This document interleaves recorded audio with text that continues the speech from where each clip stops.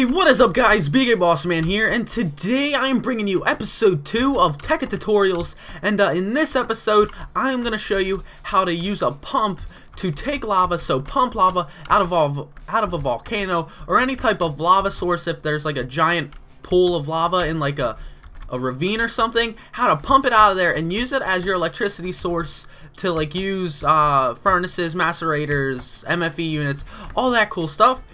So let's get into the things you're going to need. First of all, as you can see, I'm using the default texture pack for this tutorial and the tutorials that I'm going to be doing in the future. I'm doing this so you guys actually know what they look like in the default texture pack. So if you do look up the recipes, you know what it looks like and all that cool jazzy stuff. And I have my own makeshift volcano that I made here. I'm going to try to keep all my tutorial stuff all in this area. As you can see, the cobblestone generator I created for you last tutorial. So let's get into the things you're gonna need. So let's get into it. Yeah. So first thing you're gonna need is a pump, of course, and then you're gonna need, you don't need the basalt brick, but you need some type of block. It doesn't matter what kind. You're gonna need some steam engines, some wooden waterproof pipe, cobblestone or stone waterproof pipe, geothermal generator. All right. Some glass fiber cable. I like to use glass fiber cable other than the regular copper cable, just because I like it better and it conducts better.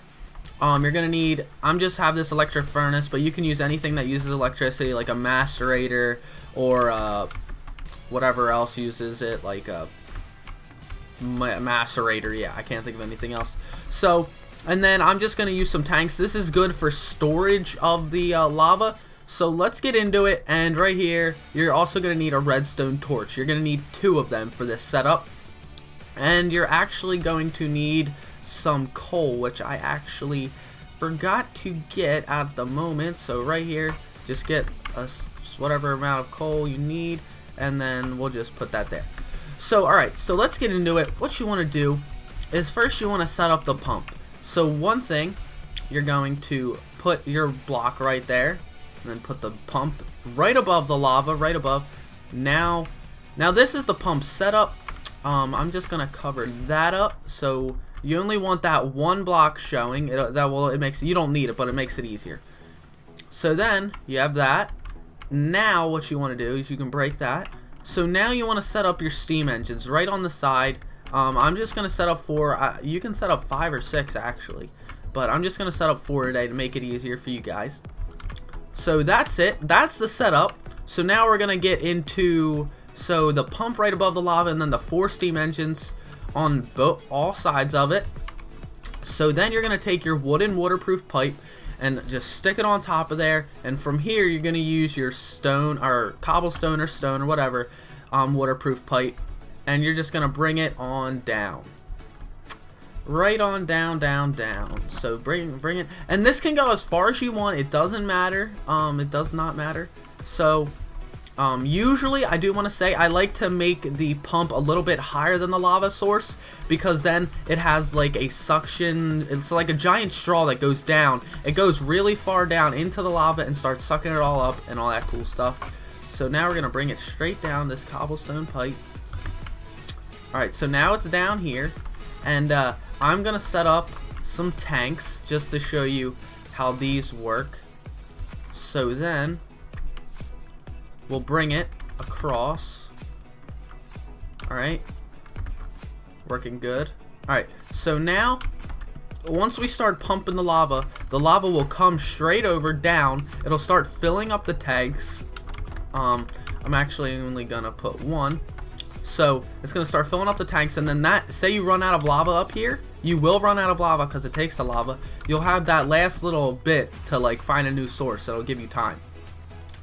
So now what you want to do is at the very end of your cobblestone, wherever you have it, your house or whatever, you're going to set down your geothermal generator. See, and then the lava will fill up, and then you're going to run your glass fiber cable right out into whatever you need for electricity. So that's gonna be our electric furnace.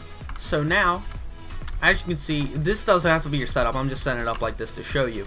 So once you're ready to pump, so remember wooden waterproof pipe first, then your cobblestone to go down. You can have tanks or not, doesn't matter. And then you're gonna have your cobblestone pipe, waterproof, remember it has to be waterproof, into your geothermal, and then you can have any type of cable coming out. Just make sure it's like copper cable, copper insulated cable, or glass fiber.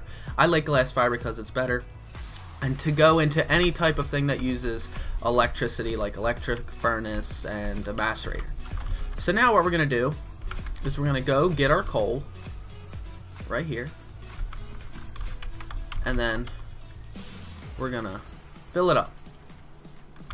You can put 4 stacks in there, doesn't matter. I'm just gonna put 5 or 4, and then we're gonna go 1 2 3 4 5, just fill all 4 of them up. Alright, so that is pretty much it, guys. I'm gonna just set this off right now. So let's go get our redstone torch, and you're gonna put this on both sides, so there and then there, and you'll see they start going. And now what you're gonna see now is actually, let's break this so we can actually see. Now you see that is the straw thing that goes down below the pump, and it'll start sucking up the lava. See right here, so it'll start going down all the way down, and it'll fill up that tank. So I'll come back once the tank is filled up. Okay, we're back, and the tank is halfway filled up, and as you can see, the lava has come down. This volcano isn't gonna last long. I knew it because I didn't put that much lava in there. It's just on the top.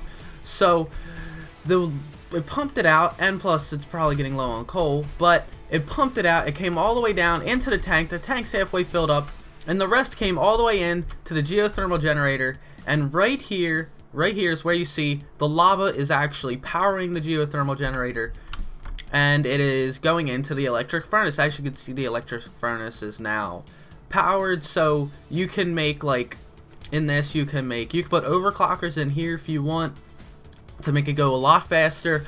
So now you can put like iron ingots in here, or iron ore, and make iron ingots with electricity instead of the normal coal solution that people normally do. So that is tutorial 2 of Tekkit tutorials, and I hope this helped. So guys, thanks for watching. Like, comment, subscribe, and as always, be a boss.